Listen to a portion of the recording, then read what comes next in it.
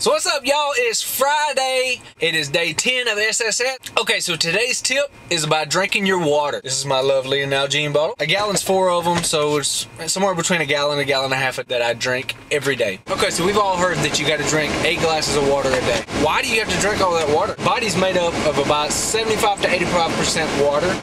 So since the body's made up of so much water, all the nutrients and everything that needs to go into the cells, and then all the bad stuff coming out of the cell, they have to be transported somehow. So if your body doesn't have enough water, it's not able to flush all that stuff in and out of the cells like it needs to. Okay, so another benefit to drinking a lot of water is it fills you up. So you don't eat as much in your meals, that way you don't get as much calories. How much should I drink? Well, for guys, you should be getting at least 3 liters of water a day. And girls, you should be getting about 2 liters of water. Now, if you're very active, then obviously you're going to need more. Now, I've just brushed the surface on drinking this water, but it's all I can fit into a minute. So that's all going to be for right now. I will see you guys tomorrow.